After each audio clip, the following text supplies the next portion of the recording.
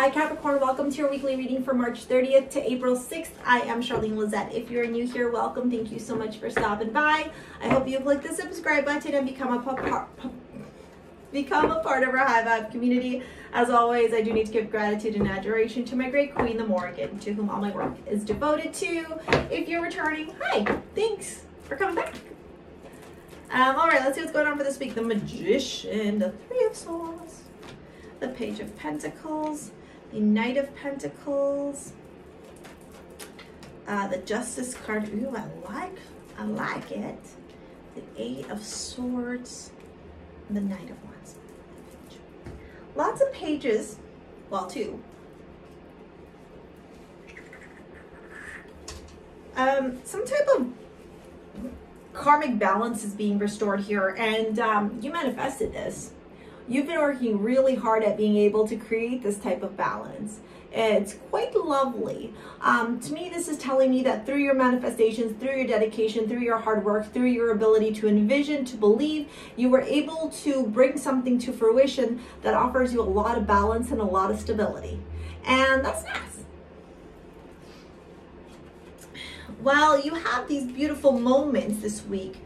I think there's also this energy of release because of this Three of Swords to Page of Pentacles to Knight of Pentacles. I think you go from this energy of feeling sad, feeling down, feeling like, why didn't this work out? I really wish it worked out. I really wish that this, aligned itself, to saying, you know what? Whatevs. It didn't work out. It didn't align. It wasn't meant to be. I'm going to now work very diligently, potentially with people, okay, in partnership, in collaboration, to manifest, design, and plant some new seeds, some new growth, some new opportunity into your life. What I will say to you is that the things that you're doing right now, the manifestations that you're working on, the things that you're planning, the things that you're designing, it's going to take some time. So don't fret, don't be upset, don't get sad if things don't work out as fast as you want them to. Okay, because the Knight of Pentacles is here, I feel like this is literally a continual theme in your readings lately, Capricorn, where you're being reminded that hard work does pay off, to stay diligent, to stay focused, to stay determined, to understand that the journey to success is not one that happens overnight for most people, but success is through hard work, through smart choices, through intelligent decisions, to right investments, and through dedication, right? People who garden understand that just because they plant the seed today doesn't mean they're doing the harvest tomorrow, All right, let me pull out the rest of the cards before I go into the rest of this reading. Capricorn, if you're interested in a private reading, either live or pre-recorded, take a look at the description box below, okay, to book with me, Sacred Union Juno. This could also be referring to a relationship because of that Two of Cups and the, look at all this cup energy.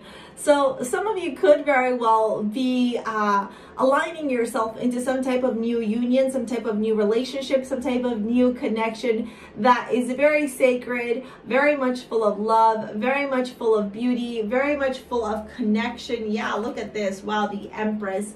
That could actually lead you to a lot of abundance. With that Justice card here, I think that maybe some of you know that this person is your divine counterpart or your other half, or the person that you're going to spend the rest of your life with. But there may also be this energy of feeling trapped, feeling like you're not sure how to move forward in union or in partnership or in connection. Regret. I know that I cannot change the past. For some of you, like I said, that Three of Swords is about releasing and letting go of that stuff from the past. Understanding that the past is the past. It doesn't belong here anymore, right? Letting go of control issues. Maybe control has been a part of self-preservation, but when you start to control things, you feel very trapped because they don't work as quickly as you want them to. Calling in your soulmate. Yay! I mean, it's right there, isn't it? And yeah, with that that Knight of Wands, there might be somebody actually kind of catches your eye this week, Capricorn, from a love perspective, because there are a bunch of other love cards as well, including the calling in your soulmate. This could very well be, yeah, look at that. This could very well be after some difficulty, after some challenges, after some adversity in love, you finally are able to find somebody that you could grow and build a life with, a connection with. I actually, like, the more I'm seeing this, the more I'm really, really enjoying this. For some of you, it is around money because of the Pentacles. There's a lot of Pentacles energy, and the Empress is abundance. And for others of you, this is purely relationship related. The Knight of Wands is telling me that you're making moves this week, regardless of whether this is completely financial or a mix of financial and love for you, and how it resonates, because we're all going through different parts and journeys in our lives. The common theme here, the common the common energy here is that the Knight of Wands is propelling you forward, taking you in a new direction, supporting you in your evolution, in your growth, and it's also helping you to push forward from this stagnant, stuck energy. Because, I mean, hello, hi. Doesn't get any better than this, does it?